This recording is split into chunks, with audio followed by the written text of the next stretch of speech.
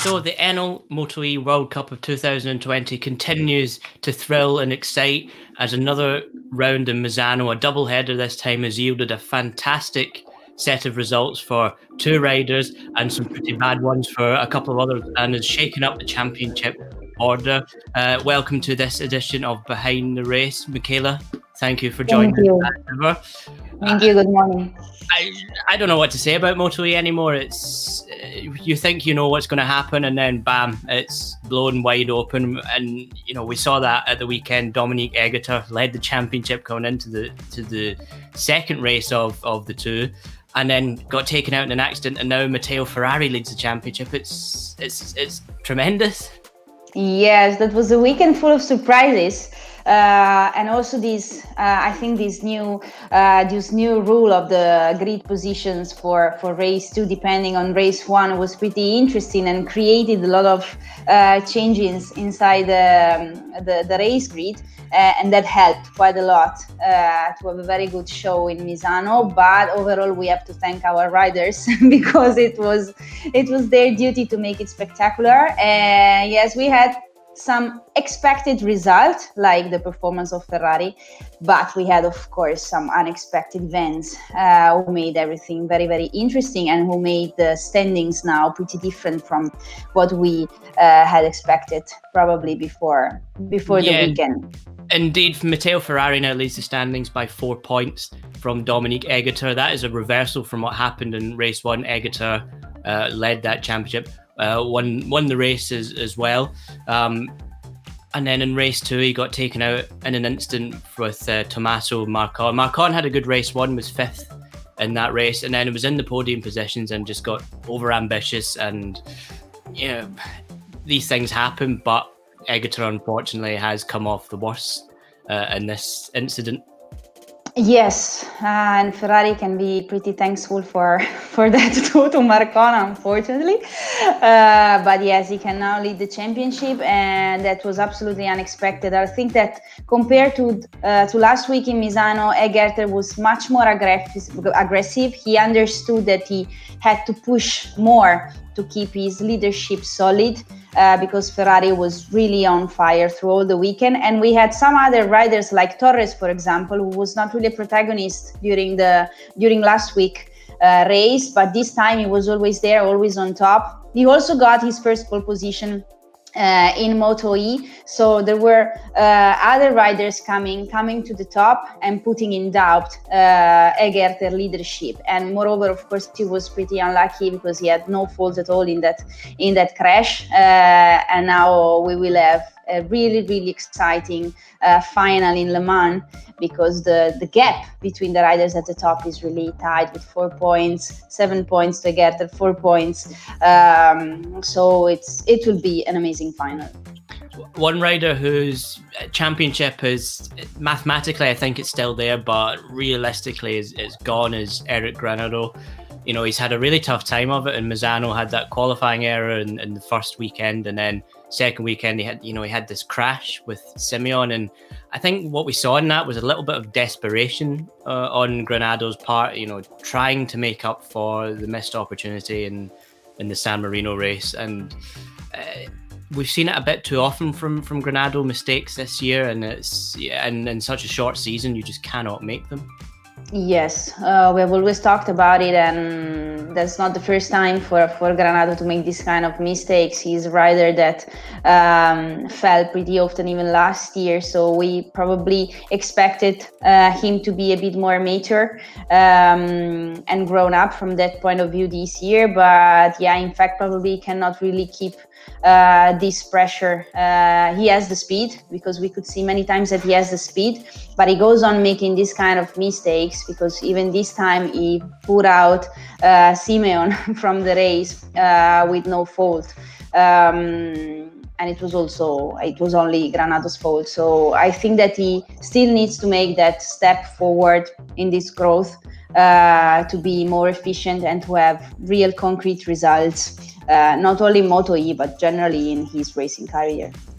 For sure, this is obviously going to be something he will learn from, and next season, hopefully, he can iron out those mistakes. Because, like you say, he has the speed, and we saw that at the start of the year in the first Jerez race. He was brilliant, and even in the second one, had it not been for that accident, you know, he would be in a much different position in this championship. But as it stands, Matteo Ferrari is in control now, and he did what he had to do this weekend. He won that race last time out at Misano, a circuit he's very, very good at. Podium in the first race, and then went on to win the second one. So he's, outside of taking maximum points, he's done pretty much what he needed to do this weekend. Yes, he did. He was a little bit unlucky during race 1, but he could make that battle. The dead battles between Ferrari, Aegerter and Torres was really exciting and really close to make mistakes, to touch each other. And of course, he tried everything. So he went a little bit wider, too wide on the last corner, and he got penalized so that he could finish. He couldn't finish second, but third. But he has won 3 out of 4 races in Misano, so I think that's almost the maximum he could do, and that was enough to lead the championship now. I think that he also didn't expect such a success after these races in Misano. So it's a question mark what will happen in Le Mans, because last year the series could not be there.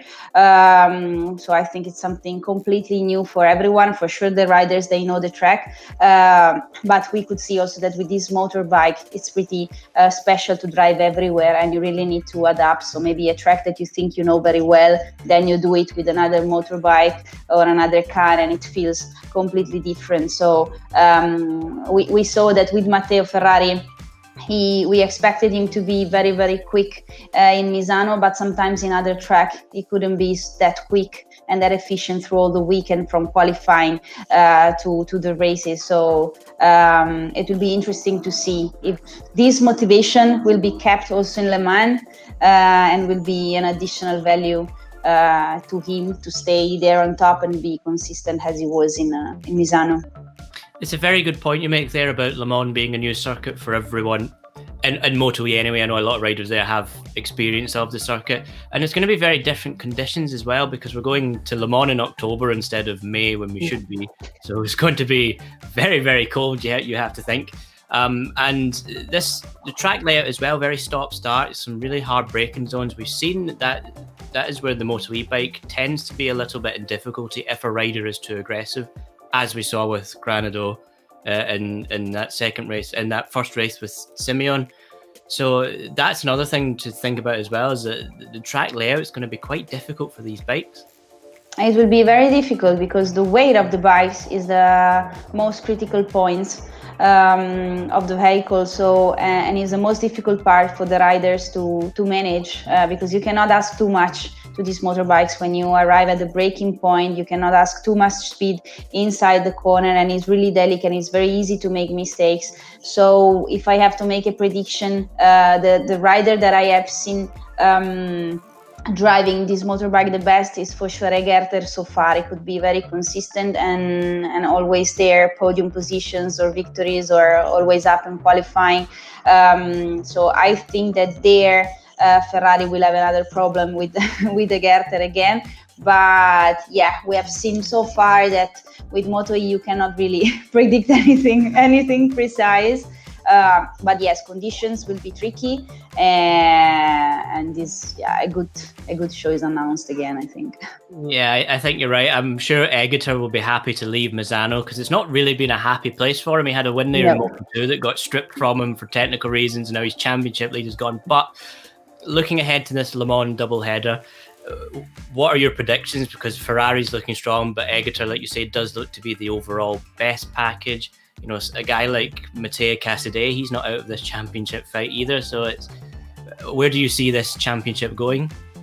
Well, I think that we have some, let's say, sure points. Aegerter, Ferrari.